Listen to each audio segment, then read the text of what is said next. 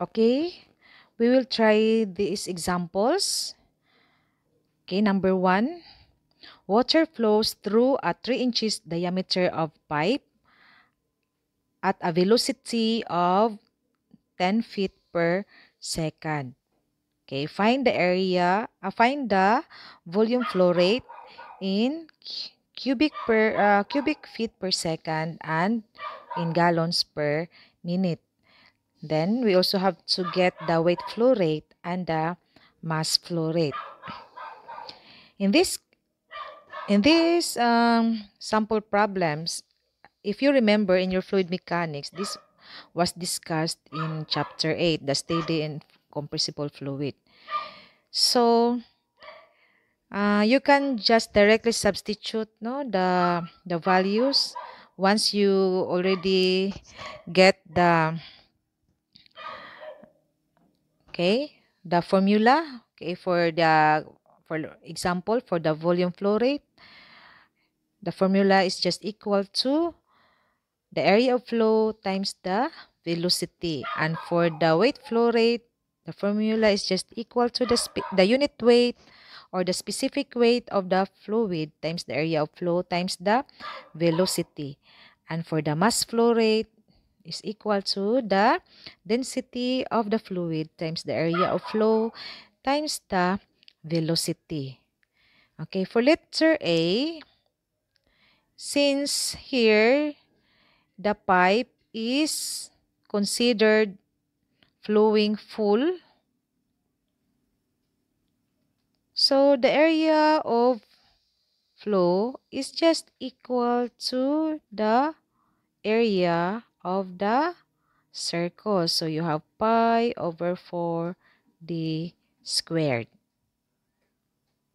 And since the problem asks you to get the volume flow rate in cubic feet per second and in gallons per minute, so you have to express your answer in the in cubic feet per second and in gallons per minute. However, for the weight flow rate in letter B and for the mass flow rate in letter C, there's no unit specified in the problem.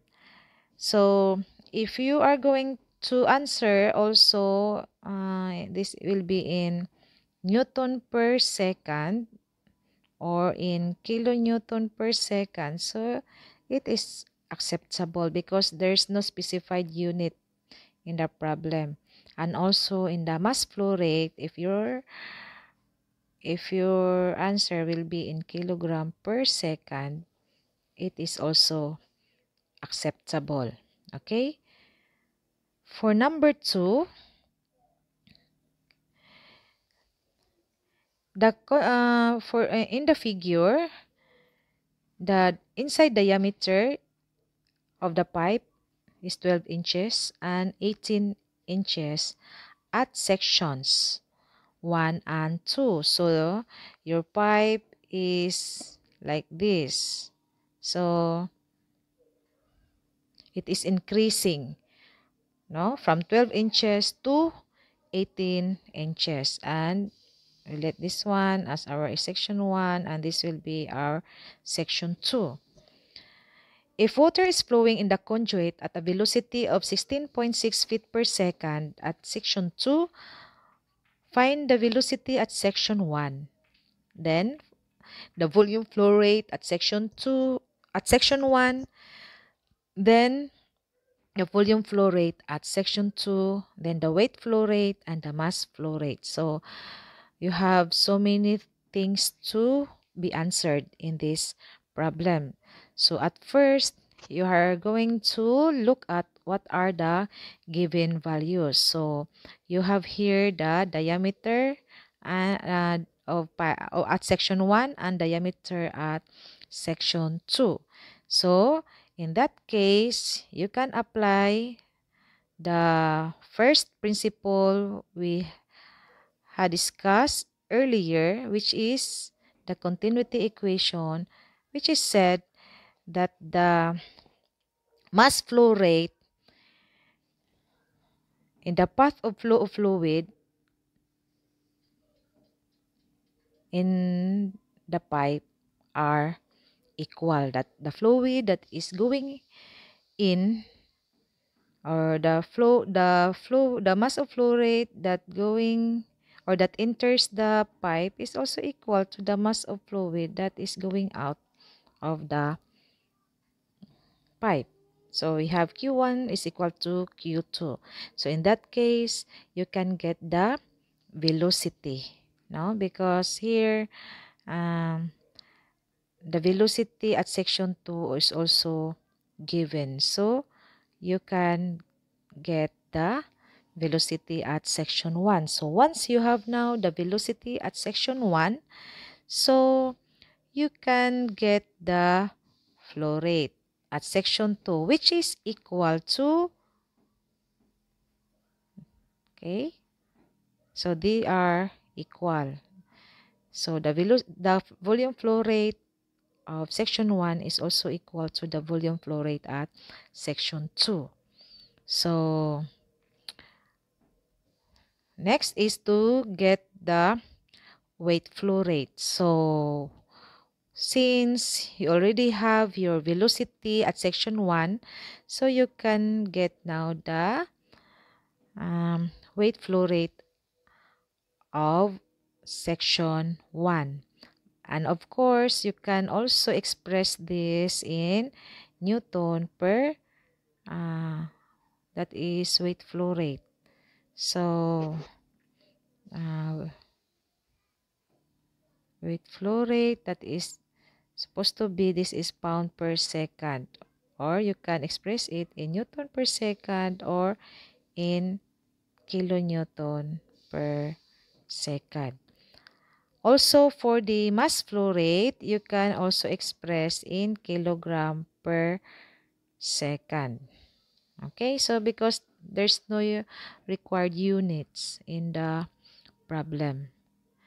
For number 3, okay, a gas flows through a square conduit. So you have here a square conduit, and the area of flow is just equal to the area of the square. So the area of the square, okay, so the side is 0.1. Okay, this is the sides of the square. So the area is just equal to 0.1 times 0.1.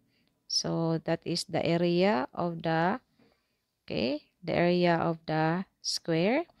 Then the velocity is 7.55, and okay, you have to take note that the fluid here is gas. No, you have to take note.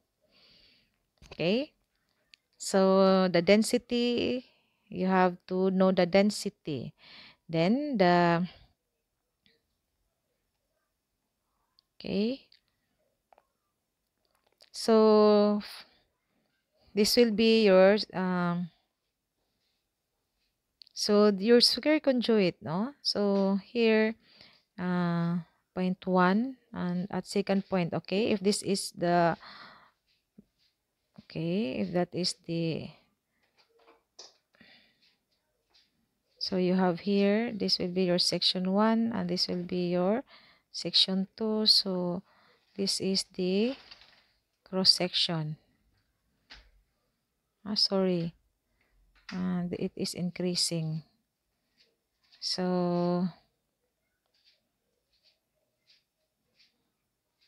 okay, if this is, that is from 100. Okay, that is from 100. So this is your section 1, and this is your section 2.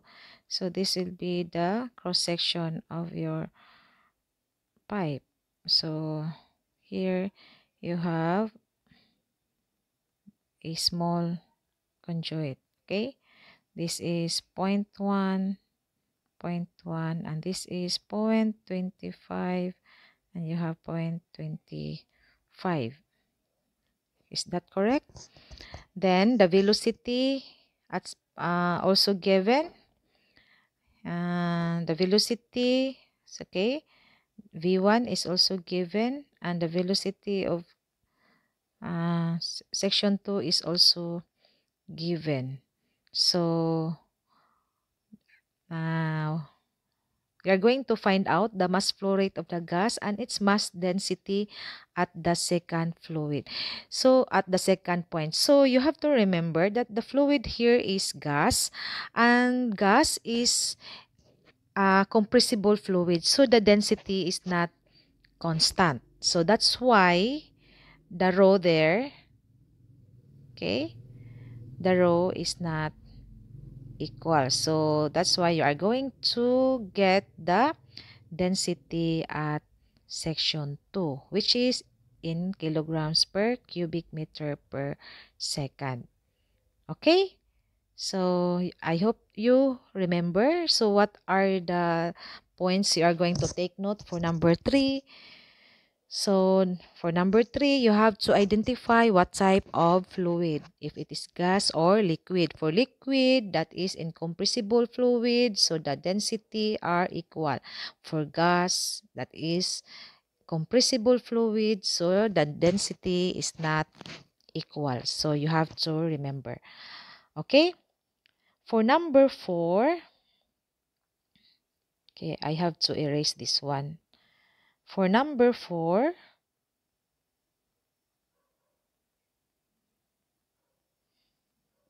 the flow rate of air moving through a square conduit, square duct is 0.5 meters by 0.5 meters.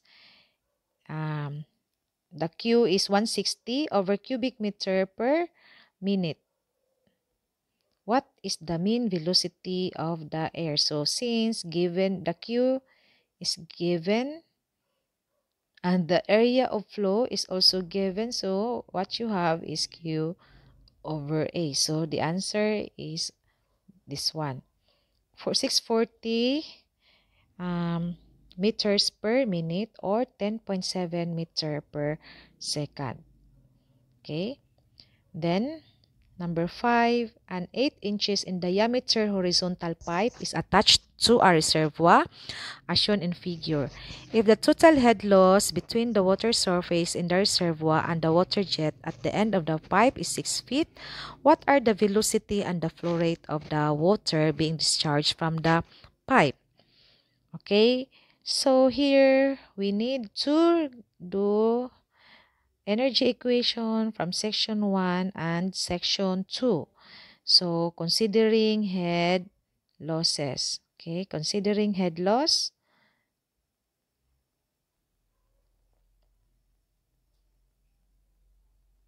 Again, total head loss between the waters and the reservoir. Okay, water jet is 6 feet. So it is said that the total head loss. So the difference, so the pressure head at section 1 is from here, from the reference datum is 15.5 feet. So here, the difference between the pressure head of section 1 and section 2. The pressure head at section 2 is equal to 0 because, why? Because it is exposed to, since you discharge into the air, so there is equal, it is exposed to the atmospheric pressure, so this will be your head loss. So okay, so here just the total head at section 1 is just equal to the total head at section 2 plus head loss. So how the total head is equal to P1 over gamma plus V1 squared over 2G plus Z1. So at section 1, the total head at section 1 is P1 over gamma plus V1 squared over 2G plus Z1 is equal to the total head at section 2, which is P2 over gamma plus V2 squared over 2G plus Z2 plus head loss. So P1, the pressure head is also equal, I mean the pressure is also equal to 0 at section 1. Then the pressure at section 2 is also equal to 0 from the reference datum. So what you have is only the elevation, okay? That is the elevation head from the reference datum of section 1 and the velocity head, okay, and the velocity head at section 2 plus the head loss, because there is the velocity inside the pipe. Okay, so your V2 is 24.1 feet per second and your Q is equal to 8.41 cubic feet per second. So again, what are the principles here? The energy principles, the continuity principles, and the okay, those are the principles that we are going to use in these problems. For number 6, a turbine is rated at 600 HP. Okay, when the flow of water is 0.61 meter cube per second, then the efficiency is 87%. What is the head acting on the turbine? Okay, you have to remember that the efficiency is just equal to power output and divided by power input. Since the machine here is turbine, so what is the input power of the turbine? The input power of the turbine is the flow energy, and the power output of the turbine is electricity. So what is the head? No? What do you mean by the head acting on the turbine? So you need to identify what power you are going to use, no?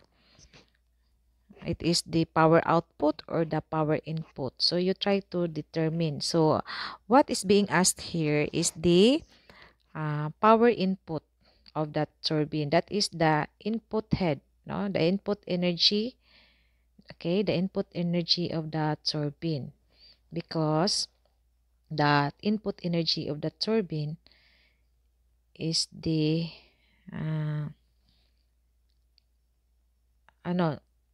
okay, that again, what is the head acting on the turbine? Okay, it is equal to 85.97 meters. So remember that the power input of the turbine is the flow energy.